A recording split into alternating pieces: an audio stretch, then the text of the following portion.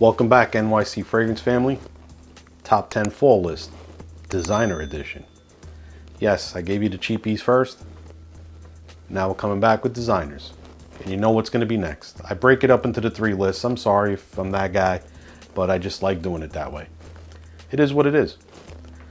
Number 10. Let's rock right through it. Halloween Man Shot. A lot of people are liking this fragrance to YSL's La Nuit de l'Homme. And I can see why. Sweet, seductive fragrance, coming in on the cheap. Probably one of the best cheapie buys for the fall that you can get your hands on. But this ain't the cheapie list. This is the designer list. This is Halloween Man Shot. Now, Halloween Man X is another great release that was more recent with the coffee note. Take your pick. This one, probably easier to wear. Number 10, Halloween Man Shot. Number 9. One of the houses, if you're familiar with the channel, that I adore. Probably the line from the house that I really enjoy. From the Dunhill Icon line, Icon Elite. The all black, rough edge bottle. That'll knock somebody the hell out. This is that suede note and that addition of the ebony note to the original Icon DNA. Perfect for the fall. Makes it a fall fragrance. You know, when you start thinking fall, winter, you start thinking darker. And the representation of the black bottle tells you it's a darker fragrance. It's darker than the silver one, right? That's the original Icon bottle. And it's lingering in the air. This is really nice stuff, man. This is stuff that, again, you can pull off for work, no problem. You could dress this up, you could dress it down. And still a pretty good value too. Dunhill Icon Elite. Next one, popular, been on almost all the lists. There is a newer version, but this one here is still doing its thing for me. Versace Eros. And as you can see again, and I always like to show that, there's some wears out of that bottle. One of the best designer vanilla fragrances you can get your nose on. You know, call it the club fragrance, call it the party fragrance. Not so mature fragrance, but still a great smelling fragrance. And I wear it, as you can see.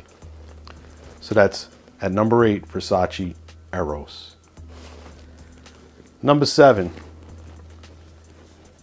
the fragrance that pulled me into this recent fragrance journey. The first purchase that I made when all of this craziness started a little over 2 years ago.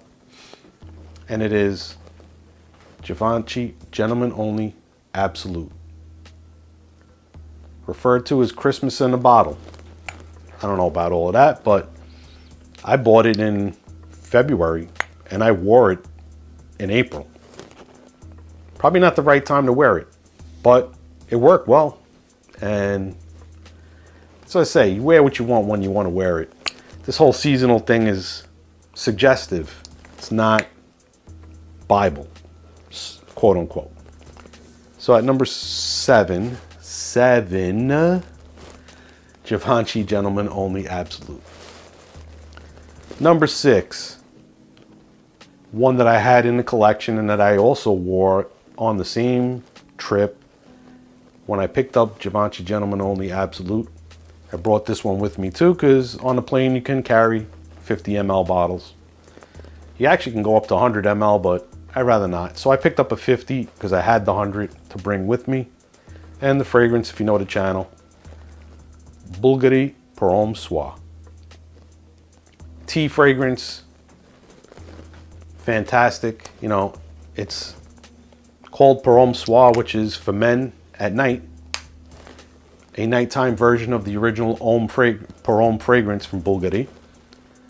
And yeah, I could see why it would be considered more so for night. I do consider this a more dressy fragrance, although people do wear it casually.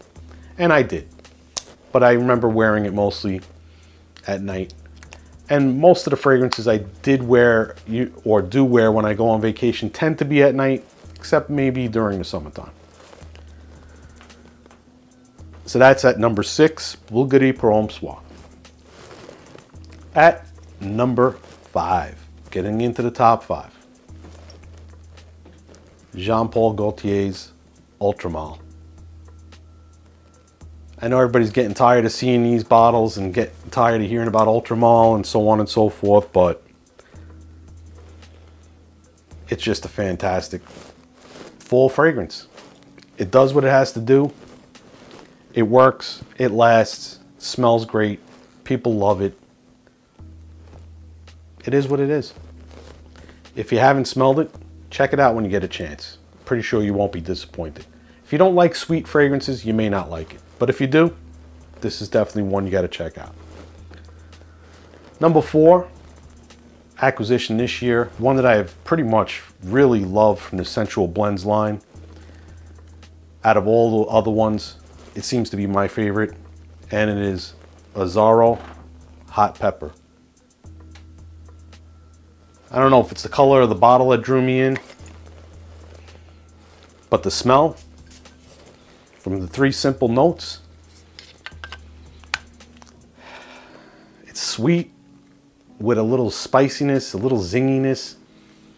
It's just something different. You know, it's not your typical sweet fragrance, and I think that's what I like mostly about it, and that's why I like this one. So at number 4 on my fall list, designer, Azzaro Hot Pepper. Now number 3, this is going to be controversial because of what it is, but as far as I'm concerned, Tom Ford's a designer. I don't care whether it's the Signature Series or Private Blend, it's a designer fragrance.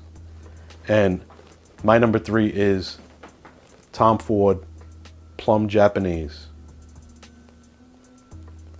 Smoky plum fragrance, sexy date fragrance. My favorite private blend fragrance out of all the private blends. Now, Amber Absolute can be a favorite too. You know, the re-release, so on and so forth, it was vaulted. This one's still around.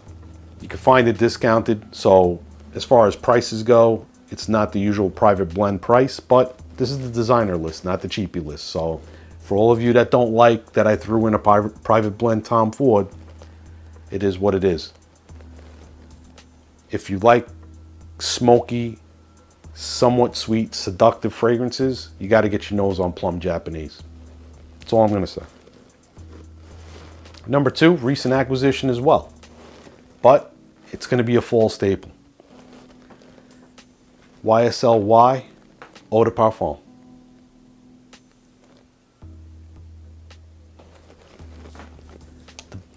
You know, bring on the blue fragrances. There's so many of them, but some are done just right, and YSL EDP is done right. That's why it's number 2 on my fall list. And the last one on the fall list was acquired this year. Definitely stole the show. Still available and cheap, but I didn't want to put it on a cheapie list because this could easily be selling for $90, $100 and be worth every penny. And it is Lalique L'Homme, Hommage à l'Homme. This is, let me tell you, Lalique, Guerlain, 2 houses that are, you know, this is a designer, they consider designer, and Guerlain is considered designer. Although Guerlain really doesn't make much other than fragrances. So there's that, is it niche or is it designer controversy. With Lalique, they're considered designer. But Lalique puts out some fragrances that are just niche quality, fantastic. This separates you from anyone else. Number 1 on my list for a good reason. The probably most unique fragrance on the list. And your scent bubble is something you'll appreciate. Number 1, Hommage à l'Homme from Lalique. Fall 2020. So I hope you like the designer list. My designers have definitely outpaced my niche fragrances in 2020 because of the COVID-19 situation. A lot of blind buying because I can't get to a store. You know, niche is one of those things. If I don't get samples and I don't smell them, I'm not going to spend the money. I've done a lot of blind buying and a lot of blind buys on designers. Safe blind buys, so to speak. But I've enjoyed them all nonetheless, and I've been wearing them, and I really enjoy the fragrances. And I hope you guys do too. So, new viewers, thank you for stopping by. New subscribers, thank you for joining the NYC Fragrances family. And my NYC Fragrance family, thank you for your continued support. It really means a lot to me. From the bottom of my heart, you guys are the best. Leave some comments below, we'll chat. Let me know some designers that you're wearing for the fall. I like to hear about them. And until the next time, remember, if you smell good, you feel good. Have a nice day.